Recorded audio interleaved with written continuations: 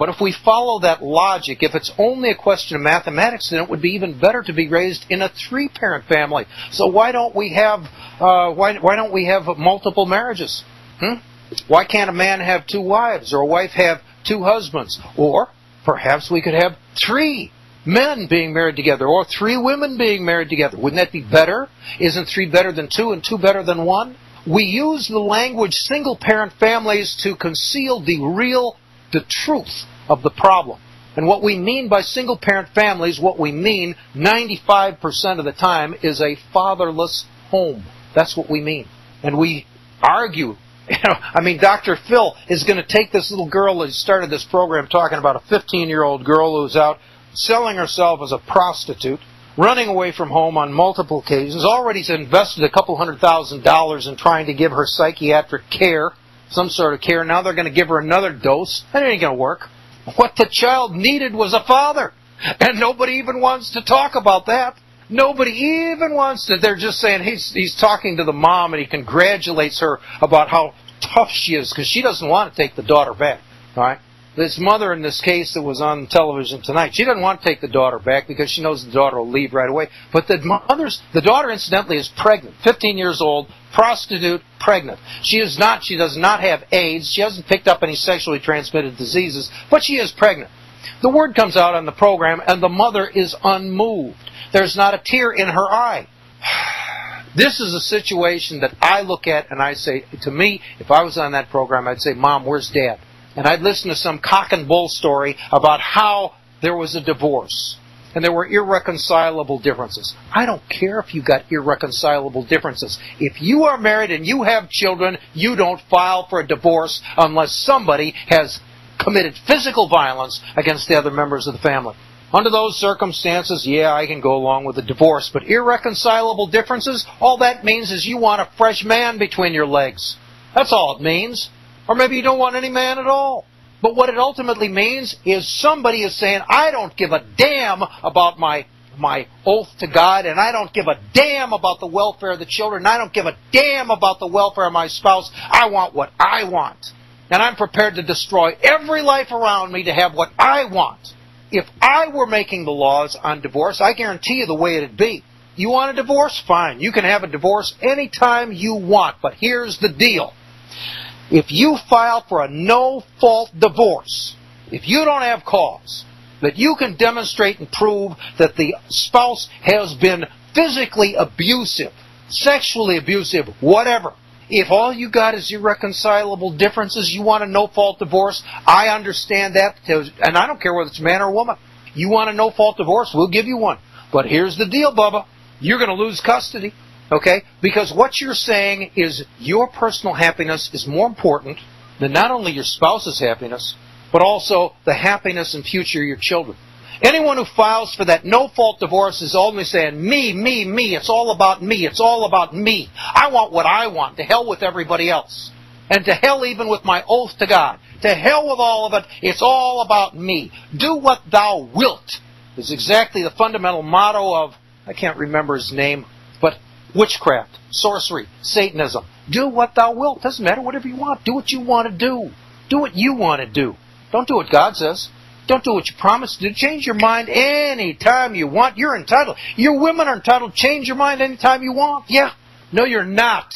It's time the women in this country started behaving themselves like adults rather than responsible adults, rather than a pack of greedy, money-grubbing sluts who think they can get away with murder because they have been getting away with murder. 40 million children murdered by their moms in my lifetime. What, a little over 40 years now? Something like 40 years abortion's been legalized. We're talking about, I don't know, 1 million children a year on average murdered. That's all. Mom, it's inconvenient to have the child, so let's just kill the child. But we're still going to just respect you, ladies. We respect. I just want you girls to know that, boy, do we men respect you. Because, after all, it's not like you kill all your children, right, girls? You just kill 1 out of 4. So there's cause for real celebration, and maybe we should even have a special award for Mother's Day. From the survivors. The children, let's have a special award for Mom on Mother's Day from the children she didn't murder. We could have a card from Hallmark says, "Thanks, Mom, for not murdering me." And we wouldn't sell many. I mean, all of the kids survivors, all of the children today, they could buy the card, "Thank you, Mom, for not murdering me." Happy Mother's Day. And for some of them who still even have their biological father, they could say, "Thanks, Mom, for not murdering me and from not stripping me of my relationship to my biological father and thereby crippling me." It's a hallmark moment, folks. Let me give you one more point, though. And in all of this, you've got to recognize that from an historical, a biological perspective, women are the most valuable member of the species. Women are more valuable innately than men. Do you understand that? Most people wouldn't think that from listening to what I've said up until now, but it's the truth. Women have always been and will always be, and that's why they're allowed to get away with murder, because they're more valuable. Why are they more valuable? You can see that answer in the Bible to some degree. There's a passage in there where God says, "Go forth, be fruitful, and populate the earth." Well, insofar as that is the mandate of not only our species, but virtually every species. I guarantee, from the sparrow's perspective, what the world needs is more sparrows. And cats believe if it was up to cats, there'd be nothing but cats in the world. And the same thing with every other species. Every species is constantly fighting to survive and propagate, and not merely maintain its numbers, but expand its numbers. Now, we run into environmental limits on that. I mean, there are limits and species die. You get too many animals, too many rabbits in a particular area, and all of a sudden the rabbits start dying for lack of food, or too many wolves. They clean out all the prey, and then the wolves start to starve to death. There is a balance, we understand that, but nevertheless, given that the fundamental drive in the species is to propagate, women, insofar as that's true, women are more valuable than men.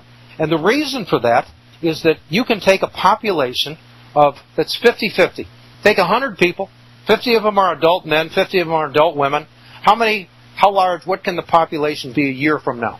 It could be 150. Operating on the assumption that all 50 of the females were fertile and all 50 of them conceived, then we can go from a population of 100, that's 50 men and 50 women, and next year we have 150. We've got 50 adult women, 50 adult men, and 50 children. We could have a population that was 99 men and 1 woman. Now what's the population going to be next year? The population is going to be 101. We've only got 1 woman. We've only got 1 vagina, only 1 birth canal, only 1 set of ovaries, only 1 fertile womb. And it is for this reason, the fertile womb is the bottleneck in reproduction. And having the fertile womb is the reason why women have always been favored. Right? It's the reason why people opened the doors and carried the packages and treated women with courtesy. Why? Because women, if they didn't give birth, and even when they did, birth extracted a terrible price. 100 years ago, women died much earlier than men. 200 years ago, a woman's life expectancy was maybe 30 years. The rigors of childbirth killed women. And men went on to live an extra 20, 25 years. And children wound up being raised by their fathers. And the first wife would die and he'd go out and marry another one. It was the nature of our species. But men have advanced a medical establishment that's able to protect women and keep them from dying in childbirth. And on top of that, they've advanced a situation where women now, thanks to the pill, they don't have to have children. They can be contenders all their lives, baby. You can be looking good. You don't have to have children. But what's happening? The society is dying. Well, the point I'm trying to make, and I'm going to run out of time before I can make it adequately, is that women have always been more valuable than men. Again, we used the example of 99 men and 1 woman. 1 woman, you're only going to have a population of 101 next year. You could have a society, however, of 99 women and just 1 man. I guarantee you the 1 man can impregnate 99 women. With 1 man and 99 women, the society, imagine a little tribe. That tribe can be doubled in size by next year. 1 man, that's all it takes. This is the reason why men were historically the disposable members of our society. They were the ones who went off to war. They're the ones who worked in the coal mines. They're the ones who risked dangers outside of the tribe because we didn't need them. But today we live in a society where women aren't giving birth. And insofar as they're not, their value has been diminished enormously. They have become essentially a collection of dead holes. They are sperm receptacles. If you're on the pill, you're a sperm receptacle. That's what you are. Women complain, men treat me like a sperm receptacle. Yes, that's what you are. If you're on the pill, women have abandoned the fundament, the essence of their value, which is the capacity to give birth. It's been abandoned. It's been passed on. And yet they want to command the same respect that they once enjoyed. It's not going to happen. And as a result, I have no idea what's going on in this country, but in terms of gender relationships, it's one of those things where, boy, I'll tell you, if this isn't as tough as it can be, I don't know how it can get much worse. We're out of time. I doubt that I've addressed this program adequately, but at least it felt good to me. I want to thank you all for listening. I'll be back next week, and we'll deal with something that is less ranting, hopefully. But maybe not. You can never tell. I'm Alfred Adask. This is the American Independence Hour. Thanks for listening. Have a good weekend. God bless you all. Good night.